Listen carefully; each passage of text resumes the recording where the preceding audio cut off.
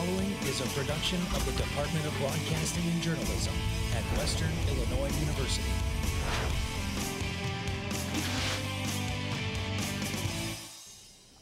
Coming up on News 3 Live at 4, the holiday season is upon us and local fire officials want to remind you to be safe lighting up the Christmas tree and hanging decorations. And we have new information about the funding for a new school in the Macomb School District. Hear from the district on how they are hoping to pay for the project. Plus, a pleasant afternoon after a chilly start this morning. How long will these mild temperatures last? Storm Team 3's Jared Streeter has a look at your weather. News 3 Live at 4 starts now. Live from Saline Hall in high definition. News 3 starts now. The City of Macomb is discussing reducing the amount of parking spaces required for local owners. Good afternoon and welcome to Live at 4. I'm Mackenzie Irby. And I'm Devin Brooks. Macomb City Council is looking at changing off-street parking regulations. It would apply to residential, commercial, and retail, along with entertainment and industrial facilities in town. The city would base the amount of parking on the number of square feet inside of the building. City Administrator Scott Coker says this change is helping businesses and loosen up restrictions. So one example for a department store, so many square feet within the building requires so many spaces. So we're just reducing that a little bit. The discussion on parking will continue next week. Well, 2 weeks after being promoted to police chief, Colchester City leaders are giving the chief a pay raise. Last night, Colchester City Council voted 4-2 to increase the chief's pay to $16.56 per hour. Chief Michael DeWitt was making $14.62. Alderman Mike Eddy and Ron Clark says they voted against the raise because they believe the chief should be paid more money. Eddy says he feels making the pay higher would bring more officers to the department. I just think that you're going to have to pay the chief more if you're going to be willing to pay other officers who may be very qualified. The police committee needs to meet and really look at all of this. The council also agreed to give full-time city employees a $100 bonus and part-time employees a $50 bonus. A Bushnell native threw his hat into the race for the upcoming state representative election. Over the weekend, 26-year-old Emiliano Vera held a celebration for being on the campaign trail for the past 6 months. The Bushnell Democrat is the first openly gay candidate for state representative in downstate Illinois. Vera says his platform focuses on opposing violence and seeking justice for women, people of color, and queer people. Vera announced his candidacy in June. He is set to face Rushville resident Scott Stoll in March primary. The Macomb School Board is asking the state to help fund the new middle school. At November's monthly meeting, the board discussed applying for grants that could cover half the cost for the estimated $19 million cost of the new school. Superintendent Patrick Toomey believes the money from the state could make a big difference. We're going to work very hard to write applications for the construction grants that are currently available at the state, and if we would be lucky enough to be approved, that would be the state paying for half the building, $9.5 million. That'd be a game changer for the district. The board hopes to have the grant submitted by January and to be approved by August. Well, it's beginning to look a lot like Christmas, but the temperatures were mild today. Will temperatures soon match the festive scenery? Storm Team 3 Jared Streeter has a look at your weather. Jared, how's it going? It is actually relatively nice outside, and we're not seeing any more of the blizzard or the snow that we've been seeing over the past week, luckily. Right now, 45 degrees outside. Winds are a little brisk right now at about 9 miles an hour. Right now, we do see our jet stream starting to move through the area. This is what's going to bring us a little bit of our cooler temperatures as we head into the next couple days. As you can see, the wind starting to come down from the north. Here's our surface map. We do have a high pressure system starting to move through, so there's not going to be many clouds over the area, so there's not going to be much chance for the heat to be trapped in the area, so that our nights are actually going to be much cooler than the days. Looking at tonight, our low is going to be about 30 degrees. It's going to be mostly clear, winds about 15 miles an hour. So it's going to be a bit cooler. Back to you guys. All right, thanks, Jared. And with the beginning of the holiday season, you might have extra electronics or lights plugged into the electrical outlet. News 3 Matt Weinert spoke with the Macomb Fire Department on how you can keep you and your family safe. Well, you're seeing around the holidays, you're going to see a lot more use of extra lighting that you're not going to have in other times during the year. Curtis Walters is a firefighter at the Macomb Fire Department. He says with the extra use of holiday lights and decorations comes potential dangers. The nice thing is with a lot of the newer LED lights, they're pulling a lighter electrical load than what lights in the past have done. But you want to make sure that you're using the appropriate lights in the appropriate places and you're not overloading the circuits. Walters also suggests using power strips to reduce the risk of starting a fire. Make use of power strips, because a lot of the power strips will come and they'll have a fuse in there that if they are overloaded, they'll trip. But lights and electrical decorations aren't the only dangers of the holiday season. Probably at least 50% of the cause of fires around holiday time is candle related. Walters also suggests to never leave a burned candle unsupervised. Just make sure that they have been blown out before you leave the house. It's best not to let children blow the candles out, just because, especially with the bigger holiday candles, that liquid wax can be blown back on them when they're trying to blow them out. For News 3, I am Matt Widener. The Macomb Fire Department also noted that exterior lights should only be used outside and vice versa to help reduce the potential risk of fire. The city of Galesburg has a new fire chief. Fire Marshal Randy Hoven will serve as the next fire chief for the city of Galesburg. Hoven takes over as leader of the department following the retirement of Chief Tom Simpkins, who served for the last 10 years. Fire Marshal Hoven has over 20 years of professional experience with the department, holding positions of firefighter, fire captain, and fire marshal at the rank of battalion chief. Hoven was born and raised in Galesburg and is a graduate of Western Illinois University. And we are less than 4 days away until Santa Claus comes to town to kick off the annual Dickens on the Square. After Santa comes to town, kids will have a chance to visit him at his cabin on the north side of the square. There will also be horse-drawn trolley rides, living windows, festival of trees, and live reindeer. On Saturday, breakfast will be served at the Western Illinois Museum, and the Children's Shopping Mall will return to Citizens Bank. And also this year, there will be a little extra sparkle added to Dickens on the Square. Right now, the courthouse looks a little bare, but on Friday night, the WIU Department of Theater and Dance will unveil the lighted courthouse. The entire courthouse will be covered with Christmas lights to compete in a Christmas light competition to win lighting equipment for the university. The lights will be on display on Friday from 6 to 9 p.m. and it will change to music every half hour. And new at 4, the Vitamin Lady store is now empty. Store owner Cindy Phillips finished moving everything out this morning. After being in business 30+ years, she is moving to Lexington, Kentucky, where she will open another store. A new furniture store is set to open in its place. Well, still to come on Live at 4, the Chicago Police Department is using social media to crack down on crime after finding a dozen guns being sold on Facebook. Also, a police officer is injured after a second school shooting at a Wisconsin high school in less than 2 days. Stay with us. Live at 4 will be right back.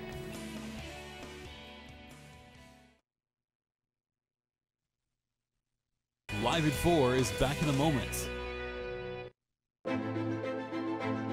Western Illinois University is here to serve your future. Large enough to provide opportunities, small enough to connect you to them. Your potential is our purpose. Explore your talents in a place you belong.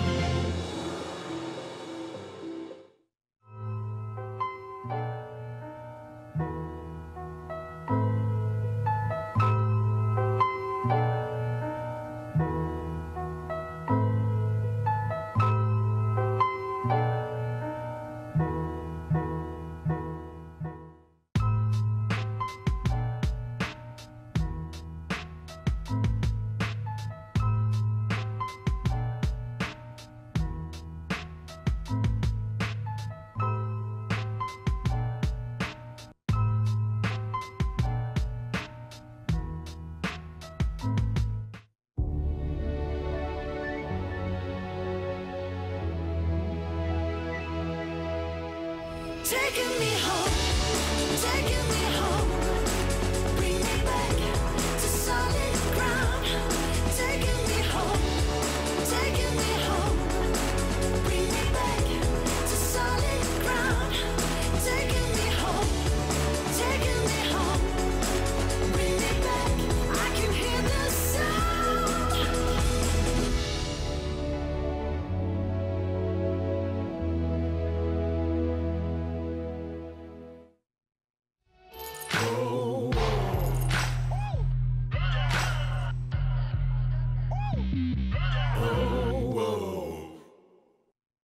Live from Salee Hall in high definition. Live at 4 continues. Developing news this afternoon out of Wisconsin after an armed student and a school resource officer were injured. Police say the student confronted a school resource officer at Oshkosh West High School in Oshkosh, Wisconsin, Tuesday morning. The officer then opened fire, shooting and injuring the student. The officer was also hurt. They were both taken to the hospital in unknown condition. Screaming. And then after like 2 minutes, she ran back into the classroom and she's like, everybody needs to evacuate right now. And then we all ran out of the class, and then we saw everybody from our school running to across the street. This shooting comes a day after a similar incident at Waukesha South High School near Milwaukee, where an officer shot and injured a student who pointed a gun at officers. Chicago police say they are cracking down on people selling guns and drugs on Facebook. Police announced the arrest of 53 people as a part of their undercover investigation known as Operation Facebook. Officials say weapons and drugs were being sold in private or invisible Facebook groups. Chicago police say typical Facebook users cannot find these groups with a simple search. They have to be invited inside. Facebook has not responded to the police department's criticism. More than 50 million people now under a winter weather alert as storms pound both U.S. coasts. Mandy Gather reports. From flakes falling in Times Square to snow in the Sierra, coast to coast, it's beginning to look a lot like winter. This snow came in hard and furious. And will continue to come down through Tuesday. The heaviest snowfall expected from upstate New York into New England, where some places have already reported as much as 18 inches. In New York, a state of emergency declared for 7 counties. In Boston, public school canceled Tuesday with the expectation of 6 to 8 more inches of snow by Tuesday afternoon. Most of it expected during the morning commute. Massachusetts Governor Charlie Baker urging people to use public transportation. We did see some pretty significant accidents today in a variety of places around Massachusetts, mostly in central and south central Massachusetts. And those clearly had to do with road conditions. The weather also making travelers wary. Nearly 800 U.S. flights canceled Monday, according to FlightAware.com. Thousands of miles away, Northern California also dealing with snow and rain, with more to come over the next 48 hours. I'm Mandy Gaither reporting. Luckily, all that is just on the coast and not affecting us. We're actually going to see bright, sunny skies. However, our temperatures are going to start to decrease as we head in the next few days. I'll have all that and more when we come back.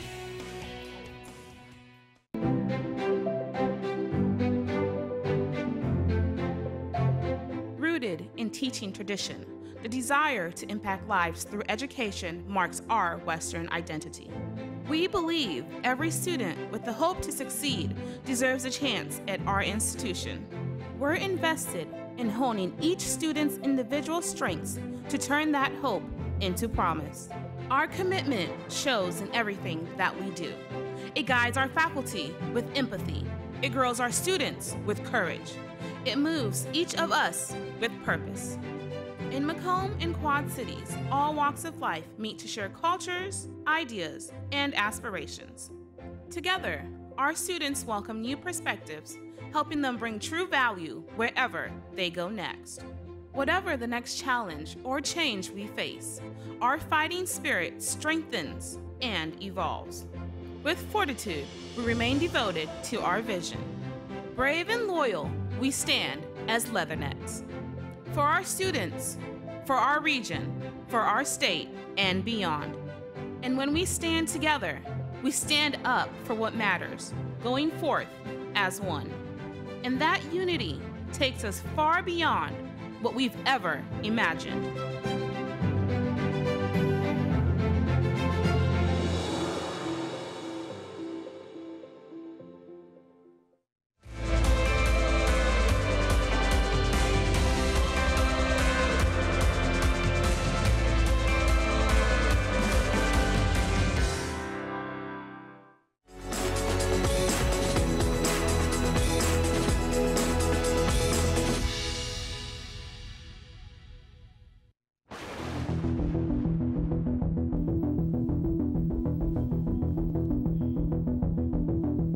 Welcome back and good afternoon, Macomb. Outside about 45 degrees. The winds, however, are going to make it seem a little bit cooler than it is outside. It's about 9 miles an hour. Humidity about 68% and our dew points right around 35 degrees, which could mean that we could see it start to see some fog as we head into the later hours tonight and the temperatures start to cool down. Looking at our average high at this time of year, we're right around this, in fact, a little bit higher. 41 degrees is our average high, 23 is our average low. Our record high this time of year, 70 degrees. Luckily, we're not seeing any of this record low of negative 10 degrees. Luckily, we're not seeing that tonight or at all. Looking at our surface map, we do have some high pressure systems starting to move their way over. So what that's going to do is going to clear all the clouds out of our area. It's going to make the sky really clear, and it's going to make it relatively cold at night because the heat's not going to be able to trap itself as we head into the overnight hours, so it's going to be much cooler. Looking at the clouds right now, we can start to see the high pressure system start to move the clouds out of our area. Looking at our current radar, there's not a whole lot going on in our area at all. In fact, everything's just moving out. So again, those high pressure systems are a result of that. Looking at our current temperatures, 45 degrees here in Macomb, 47 up in Burlington, 46 in Keokuk, Beardstown about 42, and Springfield, as you can see behind me, about 43. Looking at our temperatures tonight, 27 degrees here in Macomb, Beardstown 32, Quincy 32, and Keokuk 32 as well. Looking at tomorrow, our temperature is going to go right back up a little bit. 39 here in Macomb. I believe it's going to be a little bit higher than that. That's my apologies. 50 in Beardstown, 52 in Quincy, 50 in Keokuk. We could probably expect about the 50-degree mark tomorrow here in Macomb as well. Looking at tomorrow night, temperatures are going to drop right back down. 27 degrees in Macomb, Beardstown 29, Quincy 31, and Keokuk 30 as well. Looking at tonight here in Macomb, 30 degrees, winds about 15 miles an hour. So if you're out and about tonight, you're definitely going to need a windbreaker because the wind is going to go right through and it's going to feel bitterly cold. 30 degrees, mostly clear tonight. Looking at tomorrow, partly cloudy with a high of 46, winds about wet with wind gusts that could reach upwards of 20 miles an hour. So tomorrow, even though it's going to be about 46 degrees, the winds are going to make it feel even cooler. Looking at tomorrow night, lows are going to drop again, 28 degrees with winds west about 5 miles an hour. Luckily, the winds are going to start to decrease as we head into tomorrow night. Let's go ahead and take a look at our 5-day forecast. As you can see, tomorrow our high is 46 with a low of 28. Thursday, a high of 48, low of 28. Friday, it's going to be partly cloudy with a high of 38, low of 24. Looking at Saturday, it's going to be a decent weekend. High of 44 on Saturday with a low of 36, and Sunday, all sun with a high of 50 and a low of 35. Really doesn't look too bad. No, it's actually going to be relatively pleasant in the next few days. I mean, the wind's going to be brutal the next couple days, but honestly, it's going to be nice out. Yeah, but you have to stay in because we have to study for finals, right? That's right. Yeah. Jared, thank you. And Michael, you ready? It's your last sports. Yes, I am ready for the final sports of my college career. We've got both WIU basketball teams in action in the midweek this week. Plus, the Macomb Bombers did not have to wait long to get back in action after Turkey Day. They were at home, against Canton last night. Find out how that went. And 4 Leatherneck football players received postseason awards. Find out who got them and what they got. That's what's next in sports. Western Illinois University is here to serve your future. Large enough to provide opportunities, small enough to connect you to them. Your potential is our purpose. Explore your talents in a place you belong.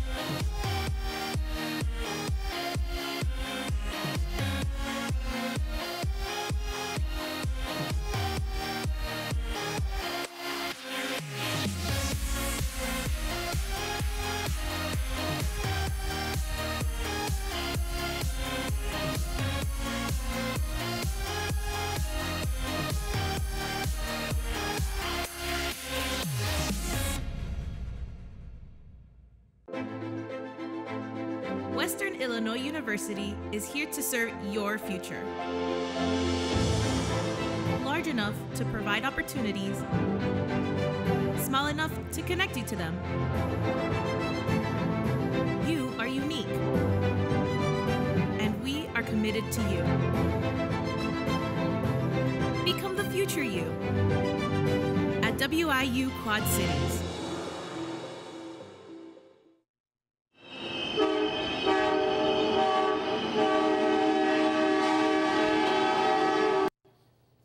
Welcome back to Live at 4. One more time, I'm Michael Dion. Fullback Clint Ratkovich was a major piece of the offense for the Western Illinois football team in 2019, and his big year earned him some postseason recognition. The redshirt junior was named to the All-Missouri Valley Football First Team All-Conference. Ratkovich led WIU in rushing yards, was the #1 receiver with 57 catches, and finished tied first on the team with 6 touchdowns. Also named to the second team, senior long snapper Jared Drake, who said in very plain terms why he plays the game of football. It's good for the program. That's the most important thing. But I don't play the position. I don't play the game for individual recognition. I play it for my teammates, for my brothers. And the awards kept coming for WIU. Junior defensive back Marquise Smith and redshirt freshman return specialist Justin Hall were named to the MVFC All-Newcomer team. Smith registered 41 tackles, 2 fumble recoveries, and an interception in 10 games. Meanwhile, Hall led the conference with 706 combined return yards. 660 of those came off kick returns, the 5th best single-season return year in program history. The Macomb High School girls basketball team took to the floor Monday night in search of the year's first win still. The Bombers took to the hangar on Washington Street to host the Canton Lady Giants. In the first quarter, it's Bailey Culver who's going to get this to go in, layup, and it is Canton off to a 4-1 lead. Next possession for Canton. The inbound is stolen away by the Bombers. Reagan Emmerich puts home the easy bucket, 4-3 Canton. Macomb would try to hang in. Canton went on a big run. Second quarter, Grace Stuffelbeam drains one of her 6 threes on the night. It's 25-11. Canton would not give in. They kept going. Blair Jacobs, knocks down the mid-range jumper, and the Lady Giants coast to a 69-54 victory over the Lady Bombers. In college hoops, WIU women's basketball is 4-4 through the first 8 games of the year, which is a 1-game improvement over last year, but they still have plenty of bumps in the road. WIU had 17 turnovers the last time out against Missouri Baptist. They only had 16 assists in that game. That's not a good ratio. And that was against an AIA school, inferior competition. And things could get rough if that repeats itself against Wednesday's opponent, in-state rival ISU. The Redbirds are 5-1 this year, and they have a 16-point win over Illinois. Historically, the series does not favor Western. 43-3 is the all-time series record in favor of the Redbirds. However, Western will be going for a 3rd win in the last 4 years against the Redbirds when they head to Bloomington Wednesday at 6. On the men's side of things, WIU is coming off a 1-point loss to the UMKC Roos over the weekend. The loss drops Billy Wright's squad to 2-5 this season. But 4 of their losses have come by less than 10 points. They've been competitive. Webster and company will try and get back into the win column against Evansville Wednesday night at 6 p.m. You can find that game on ESPN3. And going to national news, Monday night was the end of the Bulls 3-game West Coast road swing. It was in the capital of California against the Sacramento Kings. Kings up 7 in the first quarter, and Rashawn Holmes drives and powers home 2 of his 20 points on the night. Second quarter, tables have turned. Bulls are up 11. They were down 9 earlier in that first quarter, and then Lowry Markkanen drives to the rim and scores. Zach Levine with the layup and 1. That makes the score of the first half 55-44. Start of the second half, Rashawn Holmes catches an alley-oop. Look at the nice power over Thomas Sederansky. Fourth quarter, Bulls are hanging on desperate to a lead, and Lowry Markkanen comes through again, hits a big 3 from the corner, and from the wing, Zach Levine puts the game away with that 3. The Bulls beat the Kings 113-106. And last night was game 1 of the series between the Blues and Blackhawks. 4 games this year. The Hawks have been in the basement of the Central, while the Blues have had a much different tone atop the Central Division in the NHL. First period, Mitch Dunn from center ice, easily poked away by Corey Crawford, but Mackenzie McKern with the backhanded shot, Blues up 1-0. Later in the first period, On the power play, Alex Petrangelo with a slap shot near the blue line, tipped up front, catch by Corey Crawford. It is 2-0. Middle of the second period, the Sod father, Brandon Sod, trying to get something going, easily stopped by Jake Allen. The Hawks would get nothing going in this game. And then the third, the Blues kept rolling. Jaden Schwartz passes it from the boards to the middle. A spinning backhand pass finds Braden Shin for the one-timer goal. The Blues go on to shut out the Blackhawks 4-0. And that's it for sports. The final Tuesday, final word is next.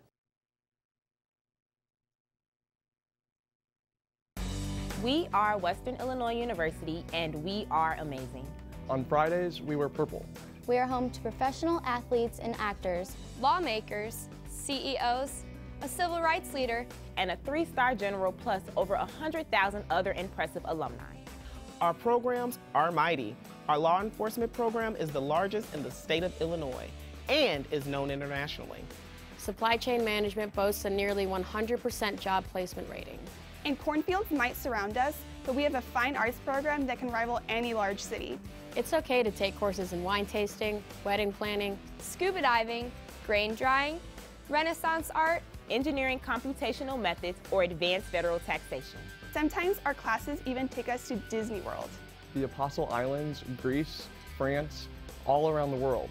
For fun, we spray paint a bulldog statue, race cardboard boats, and shave our heads and dance all night to raise money for charities. Not only do we paint the paws before homecoming, but we show our love for our mighty mascot, Colonel Rock, with painted statues all over town. Sometimes we play volleyball with a giant ping ball, and sometimes we play in the mud. It's totally normal to look at our res hall windows and see a hot air balloon floating by. Or experience all 4 seasons in one day. Hey alumni, jump on that Amtrak from Chicago or St. Louis or anywhere in between. And come back to get a horseshoe, listen to the award-winning Jazz Studio Orchestra, or tailgate before a D1 game. Not every school can say they started the 4-year cost guarantee program and have a second campus on the banks of the mighty Mississippi. We are Western Illinois University. And we are the Leathernecks.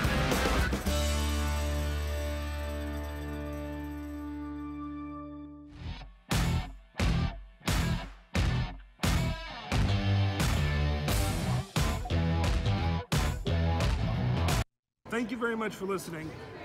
And for one more time on 88.3 The Dog, for Evan Williamson, and hey, back to the studio, and for all the people that I've worked with over these 3.5 years. And thank you so much to you listeners. You guys mean so much to me. Good night, Nicole. Yeah, if you haven't heard already, it is your last day with us. Yep. And you just did your last sports, but you're about to graduate. How does it feel?